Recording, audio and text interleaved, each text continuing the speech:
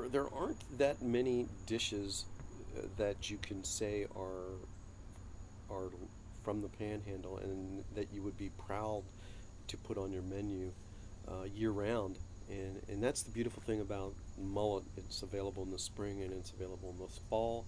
And then we have Roger who puts it up, and we're able to sell it all year long. It's introducing some traditional food item, some traditional food culture on a plate to perhaps a stranger that has never been to the Florida Panhandle. Sure, I work at a great steakhouse. We're a top restaurant, but and people often look at the menu and go, smoked mullet? What is that?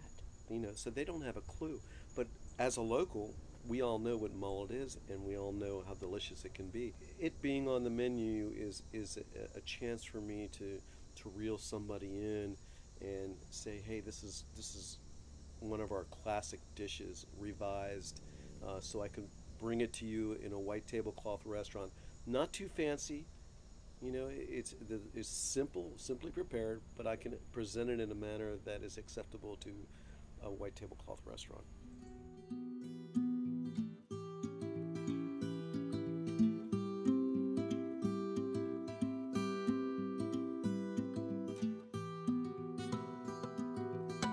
My dad passed away in '75. Yeah. Okay. Before that, because we used to go out there with him a lot on that railroad trestle going over to the Naval Air Station, right there next to the bridge, going in the front gate. And in the wintertime, and just catch white trout like it was going out of style. And then cut a piece of cut bait. And just be able to do it, man. Same time the mullet was like so abundant. And that's when we get right back to what I said before. That's when anybody could go throw a net over there and have dinner, or more. We usually cook mullet at least once every couple of weeks, but we go catch it. The kids got in the car, you know, went over here, we threw the net, caught the fish, come back home. You know, this was something we all did. And then come back home, clean them up, wash them off, and cook them the same day. You know, mullet don't last all that long. It's got to be fresh.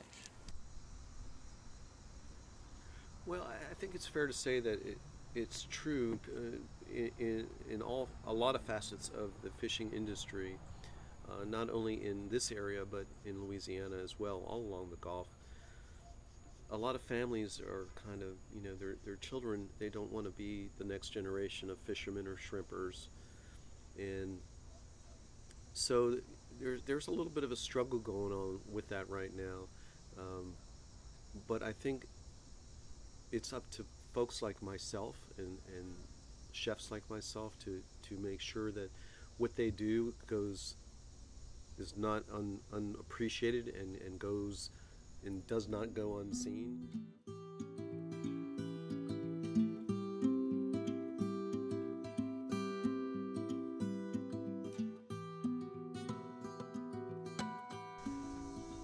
First of all, mullet has to be really fresh when you catch it and smoke it or grill it or fry it, whatever you decide to do with it. And that's why I believe that most choose to smoke it, because you can impart a flavor to it by different flavored wood chips. You can kind of mask the oiliness, the little bit of oiliness that the fish actually has, which is not offensive at all, especially if you've had it fresh and you've had it fried, and it's a delicious fish.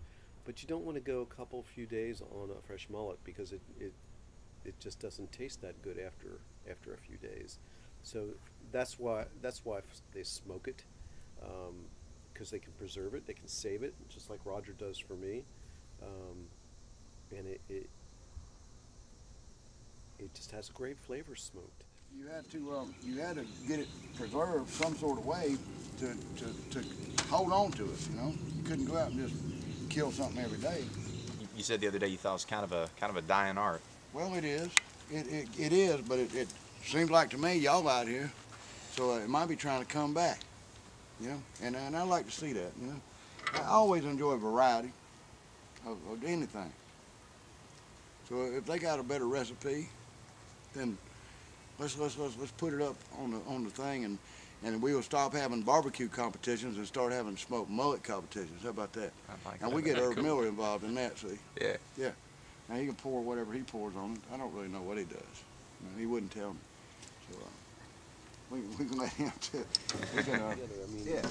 if we take Floribama, which is the Florida and the Alabama line, and we take Redneck Riviera, which is where we think that it began there and extends to Apalachicola, they've created the mullet toss, right?